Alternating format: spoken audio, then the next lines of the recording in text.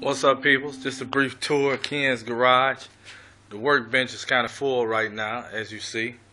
But just going through some of the stuff I tried to sweep and clean up earlier today. Latest and greatest is we got all new lights ran. So we actually got a couple zones of lights. That's the middle zone. It's the front zone. And I actually got another row of zones of lights to do, but I haven't done them yet. That's my little 3-switch light outlet. But what we got here, 4060, getting the Transgo kit. Then we have over here the 4080.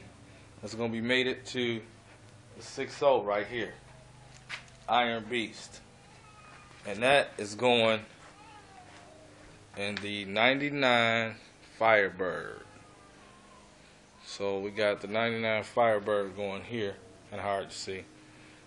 Then let's see. We got an LS1 in there for mock-up, so that's a little extra. And then walking around, we got the S10, the 97. The cab is up and off the frame right now, and that's because the LS1 is getting this. I showed you the 4080 here, but it's a 5.3 here.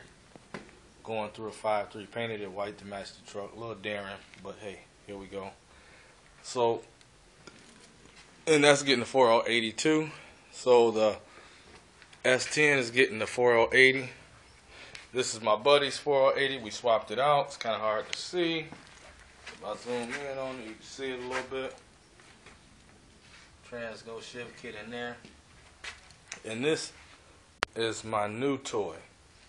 If you can see, square port heads, of course, 5364s. This is a L76.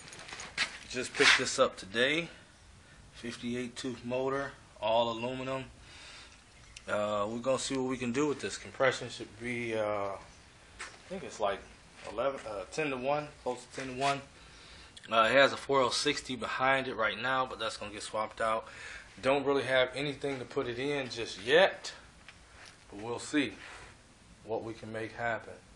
Other than that, here's the S10. The front is apart, and that's it for now.